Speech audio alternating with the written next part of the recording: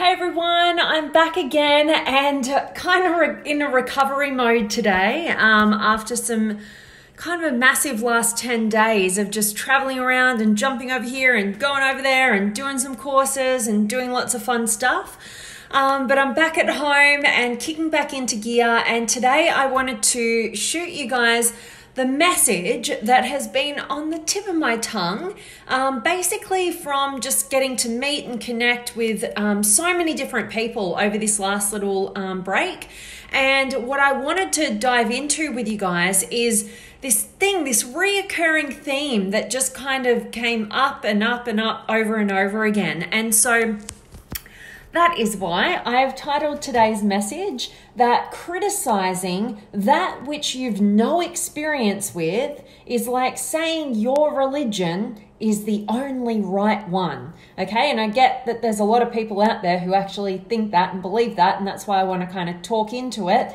And what I'm really getting at in today's message is when we have an opinion on something that we have zero experience in. And I'm not talking just like, oh yeah, I think that's good or I think that's bad. I'm talking like that's totally wrong and it's got no value. And this thing over here is the only right way. And, I see this happen time and time again. And the reason why I feel called to talk about it is because I'm pretty sure we're all blind to when we're doing this, because if we were really analyzing what we were doing, I feel like with certainty we would go, oh, that's interesting. Like, how can I feel so strongly about something that I actually haven't had any experience with? And so what's happened for me is I've heard different people who I really gravitate towards, and I really trust the information that they share. Different people from all these different fields are, having this really strong opinion, but then when you ask them, oh, like, have you had experience with that, or have you done that thing? And all of them that I've experienced over this last period of time have said, oh, well, no, I actually haven't done it, but like I just know, like I know people who have done that, or I know people have spoken about this, and I'm like, okay, well, that's interesting. That could be the experience, and there could be elements of truth, absolutely. But the point is, we have to stop being so closed-minded, because when you're closed-minded and you have an opinion over something, but you've not actually had an experience with it, you could potentially be blocking yourself from the truth, and you're saying and stating that you've got the truth, right? So you might be trapped in your own fallacy. And it is absolutely the same thing as, I'm hearing this in the personal development realm where, people have had certain experiences with different modalities or different frameworks, and they're like, nah, that's complete BS. Like, just don't even go there. And, me being somebody who's like always fascinated as to why we do what we do, why we believe the things that we believe, how's that working out for us? I always ask the question, what's been your experience with that? And that, again, like I said, so many of these people have said to me, oh, well, I don't know. Like, I personally haven't had the experience, but other people have, and I'm just not going to go there because it's completely wrong. So the reason why I wanted to mention this to you guys is because it's easy for us to just categorize and put things in a box, put people in boxes, put different religions in boxes, put different, personal development structures and modalities in boxes, put everything of the unknown into boxes with a title of them wrong, but we've never actually experienced them. So how about we stop categorizing, we stop boxing people and institutions and modalities and whatever it is, just be of the mindset that I don't know if it's right or wrong because I've not yet experienced it. And even if you have had an experience with something, that's your subjective experience. And so you want to take it with a grain of salt too. What's true for you is true for you, and what's true for you may not necessarily be the truth for somebody else. So just bear that in mind. And You always want to be challenged in your belief systems. You never want to stay structured and tight on anything. And the reason is because when you do, you lose your ability to actually grow and expand. You lose an opportunity to, test your way of thinking, challenge things. And, I'm somebody who has the mindset of, I've gone into different, religious institutions, and I've really gone in there and I've immersed myself and I've asked the questions like, what do you believe in, and what is that, and what's working for you? And I do the same thing. Like, I couldn't call myself the human guinea pig of personal development if I wasn't traveling around doing that everywhere I go. It's about being open-minded enough to take in new information, and particularly information that challenges what you've previously believed, and get fascinated on that, right? Work out what is this way of thinking that other people have, what's working for them, what may not be working for them, and what do you want to therefore adopt or apply to your life that's going to take you that next step, further on, right? It's super important to be challenging your belief systems all the time, and don't get stuck in the right and the wrong box, right? Don't get stuck in closed-mindedness, and realize that your subjective experience of the world is just that. It's not the truth, or it's not false, right? It's just your experience. And if you're going to generate your opinions, make sure that they're based on your own personal experiences, and make sure that you are being flexible and loose with those judgments and opinions that you hold, particularly when you're in a position where you are guiding other people. This is a big key for me. This is why all of the masterclasses that I've ever created and ever will create are basically from my personal experience, going into different people's teachings from across the globe, from all different angles on human behavior, human potential, human development, human fulfillment, personality psychology, all these different models and frameworks that might on the outside contradict each other, or they're against each other or whatever, but I'm not against any of them. I go into them, I experience them, I take what works for me, I simplify, I systemize, and I share it with my audience and my beautiful clients, and not so that I become the person who is the go-to, but so that I just give people a taste of what's out there, to not get so stuck in one-sided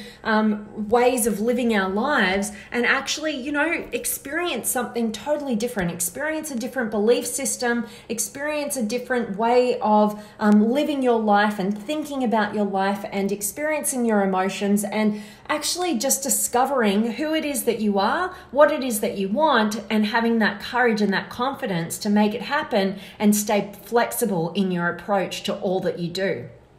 And I think that that's super healthy, and that's why I'm always delivering the messages to you guys to, stay open to learn from a vast variety of different people, because at the end of the day, there's not too many people out there who are open-minded enough to say, hey, check this out and check that out and check that out, because most of us get stuck in our right and wrong, and that's why we're not even that conscious of the fact that we're so black and white sometimes.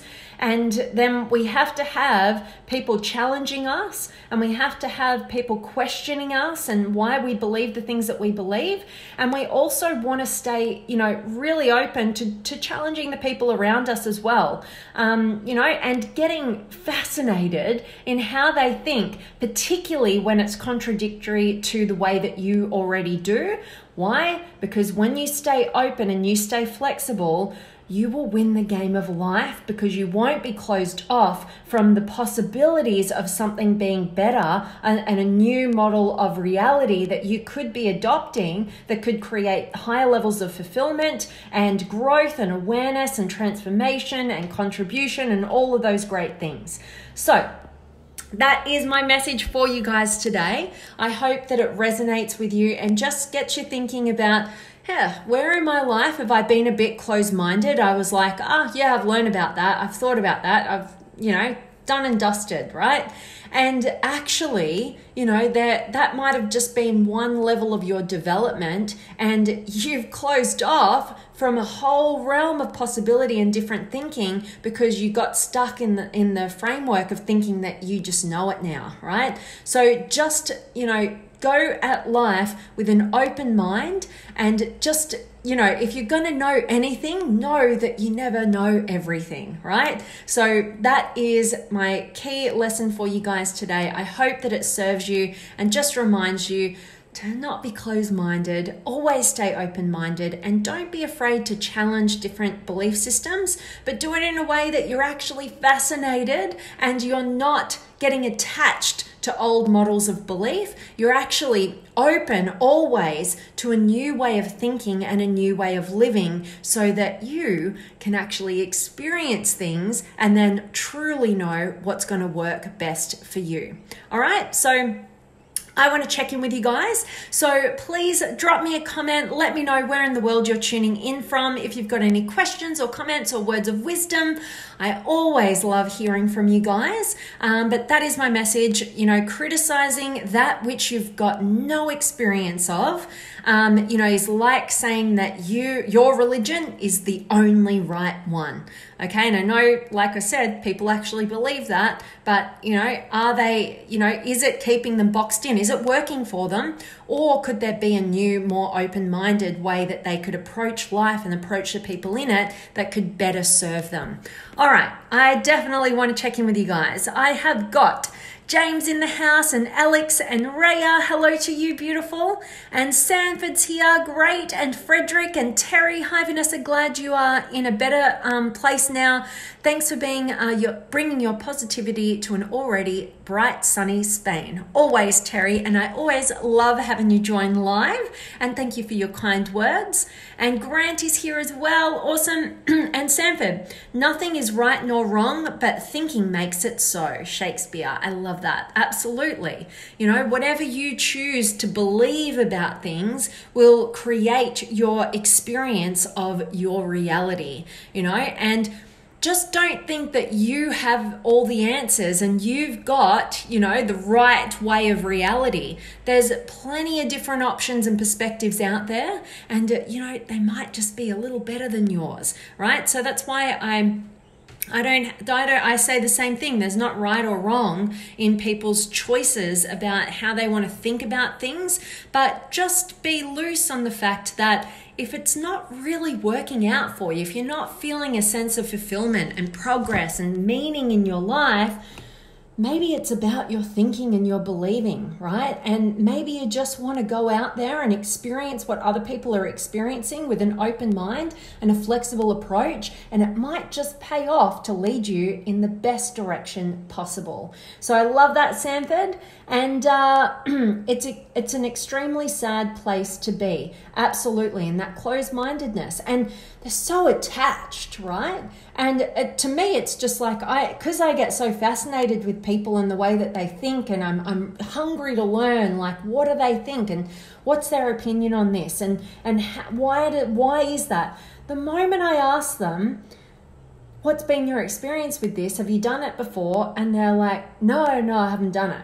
And, oh no, I haven't actually had an experience with it. I'm just like, what? Like, how can you have such a strong opinion on something?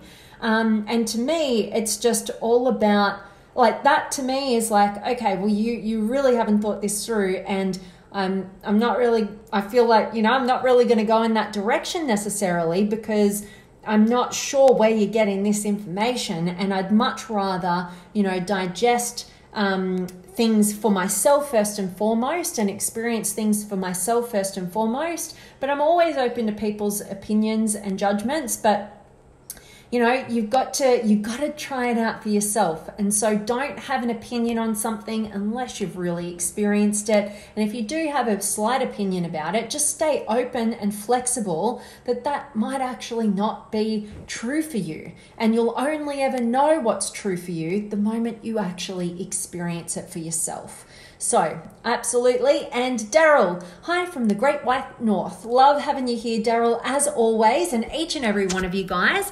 Thanks so much for joining me live, and I hope that this message has served you. So just remember that criticizing that which you've got no experience with is like saying your religion is the only right one. Don't be closed-minded, stay open-minded. People out there have got a vast knowledge and experience to enlighten you with, to teach you about, to spark your interest in. So always go at life with that open-minded frame and a flexibility in changing and challenging your current belief systems. Hope this has served you, and as always, I'm sending you guys all of my love, light, blessings, gratitude, energy, enthusiasm, everything extraordinary coming to you to wherever you are in the world today. I really do hope that it's beautiful, amazing, and extraordinary, that you're doing something super empowering, and today's message has definitely served you. Thanks so much to each and every one of you guys who could join me live and contribute to the conversation. I am forever grateful and love getting to connect with you guys, and I cannot wait to see you tomorrow.